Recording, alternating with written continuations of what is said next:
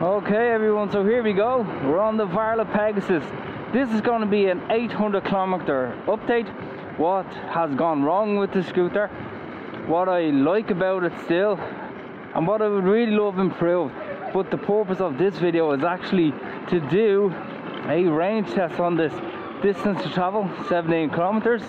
We are fully charged also. We are at the maximum 55 volts. So if you did actually miss out on the previous two videos I done, one was the first impressions video and the other one was the pros and cons video. So do definitely have a look out for them. So we're going to be really pushing the scooter today. Weather, it's quite cold, no wind.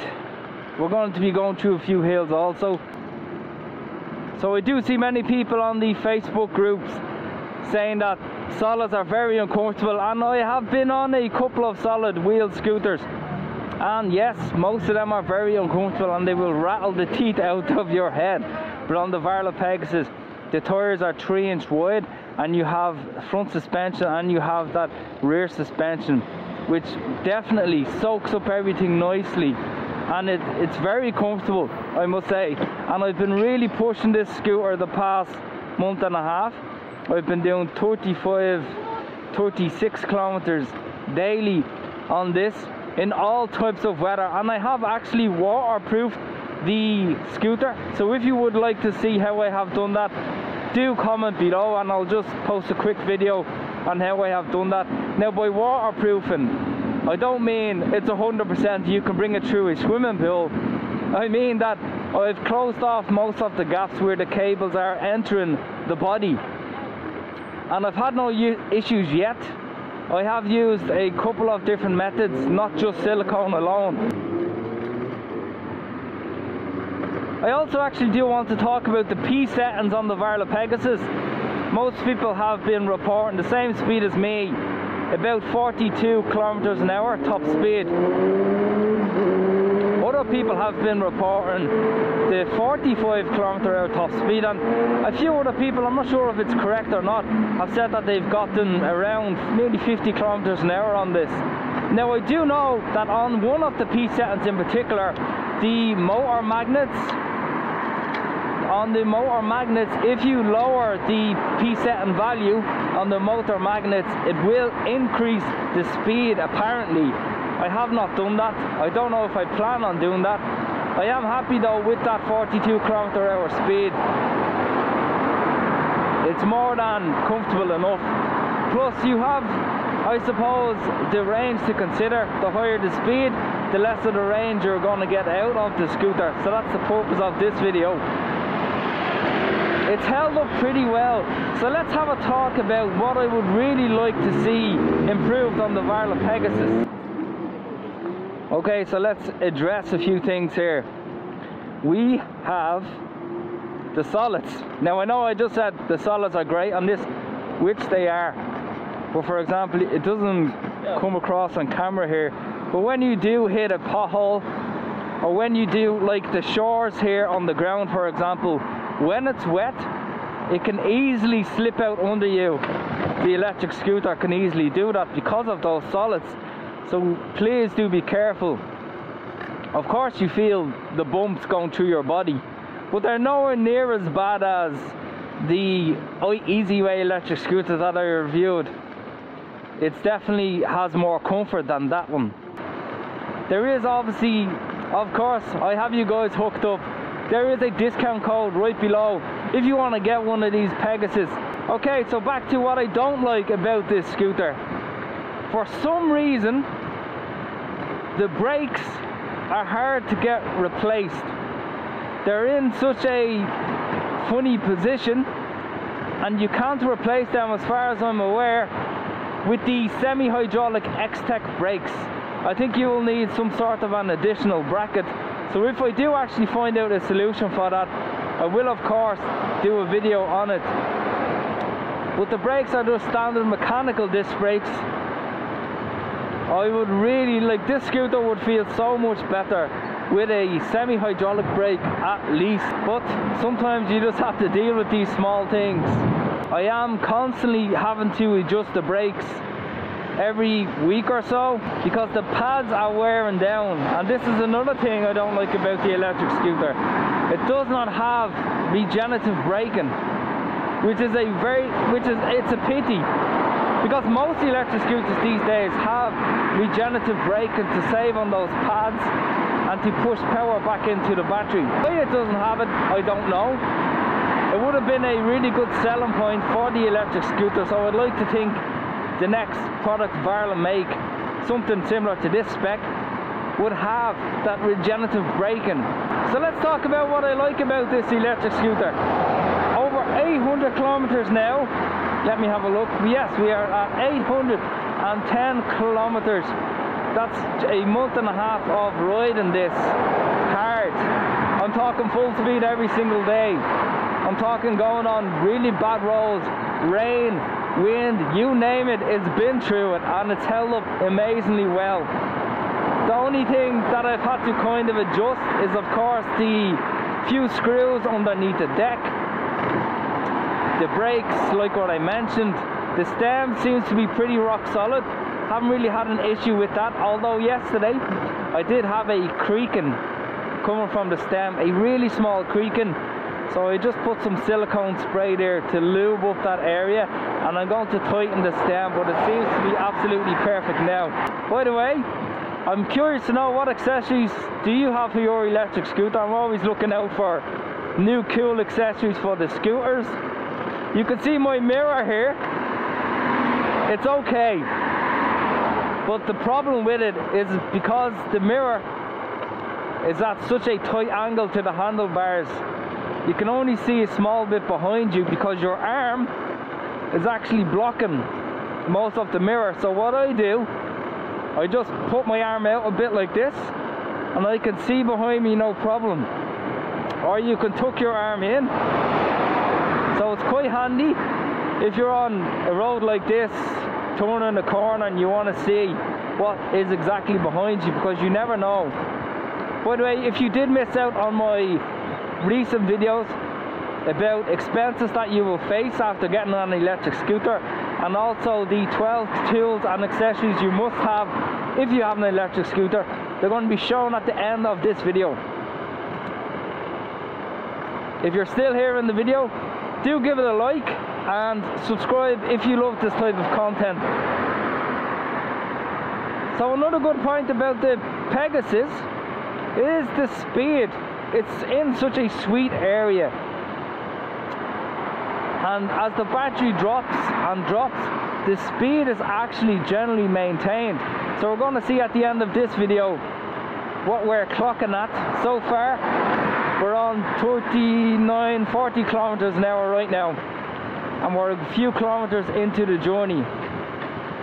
So we're going to see what speed we're at as we come towards the end.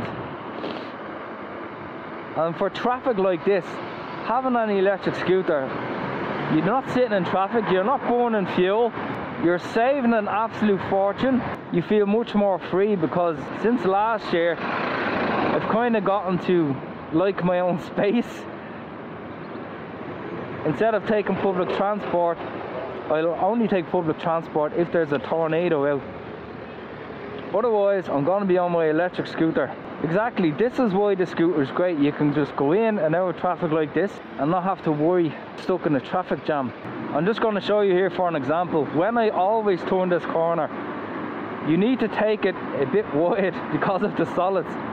You need to just take it nice and wide like this. Last thing you want to do is take something really tight, because the scooter might slip out from underneath you. We have a hill here. The scooter always performs well going up here. We're at 39 now, and we're about to hit the hill, so let's see what the speed is like. And there's also a really another steep hill up here, and we'll see what the speed drops to. So we're only after dropping a kilometer, 38 kilometers now. It's so amazing. I was so surprised with this electric scooter, and to be honest, I think it's worth every penny. I really do. At the start it was because of the solids. I was kind of a bit, okay, let's see how well it holds up over time. But because I'm at 800 kilometers now and there hasn't been one real single issue, I can't fault it at all, to be honest. It's definitely a great scooter, and when you're at traffic lights like this, you can step off easily because the deck is nice and low to the ground. You don't have to worry about having a big, massive deck to stand onto at a set of traffic lights like this. You can just pull off very easily.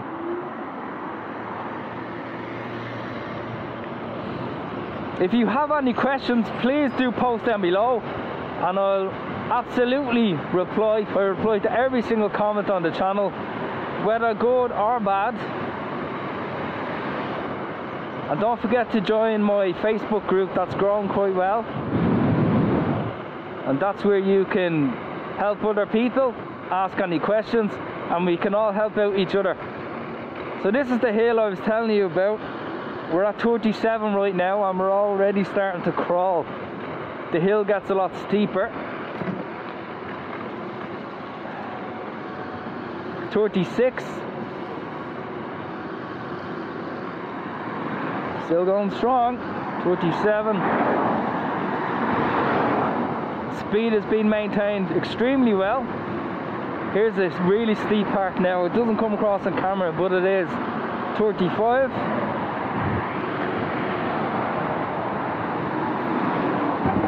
35, 36. There we go. Brilliant. What more could you want? Woohoo! I can't wait on the riding season to come back. When it's warm out, you can enjoy. You don't have to gear up so much. But I'm definitely not one of them people that would ride it out for the summer and then leave the scooter for the winter. Because where I live, we don't have a lot of snow. We just have a lot of cold, which does obviously affect the battery, so we do need to take that into account. So we're about halfway in now, and I'm going to do a zero start. There's a really steep hill up here, a zero start, and see what the scooter's like. Speed has been maintained, 38. I'm going to have a look at the voltage now also and see what it's like.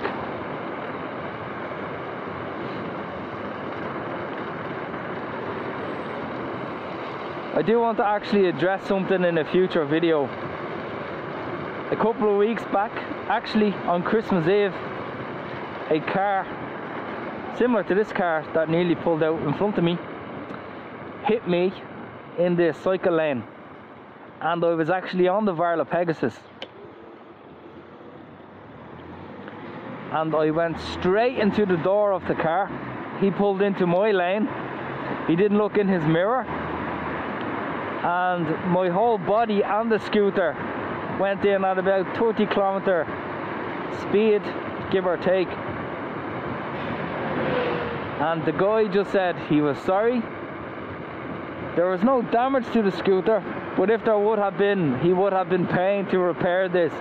But the Varla Pegasus went straight into the door, left a small dent on the door, but that was about it. So there wasn't, nobody injured, everybody was okay. The first thing I checked actually was the electric scooter, funny enough, but I had all the body protection on me. And a lot of people would say it's too much wearing all the body protection, but that day it did save me. I didn't really feel anything, thank God. So here is the hill right now. We'll do a zero start as well, and then we'll check the voltage when we get to the bridge just up here. Okay. So this is the hill here right in front of me, and I'm going to check the voltage. We're at 49.6 volts. So let's have a look. This hill here is around 15-20 degrees, not a problem. Up we go. And then we also have another steep part here. We'll do a zero start here. Let's go. What I like about this scooter is that it has a nice gradual increase in acceleration, and the motors are really nice, not noisy at all. Okay, let's continue on. I'm going to just play some music here. You can hear the brakes, they're squeaking away. Even after cleaning them, you're still going to get a lot of squeaking, and I'm going to have to change the pads eventually. Okay, so enjoy some music now, and then we'll have a look at the voltage and the speed as we come to the end of this.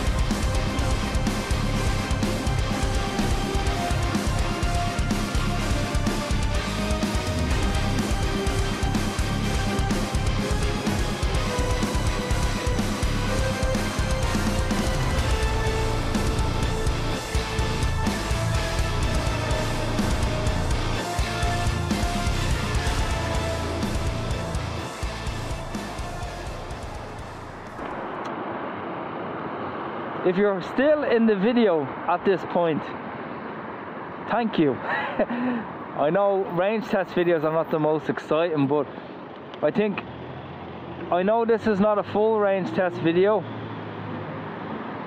but it can give you an idea, because of course you have electric scooter companies claiming crazy range when it's just not the case. It could be half of the claimed range.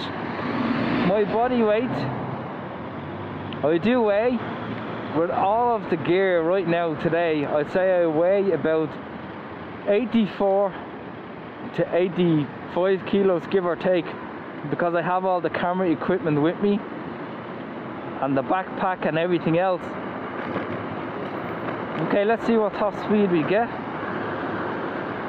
considering we're after eating a lot of the battery.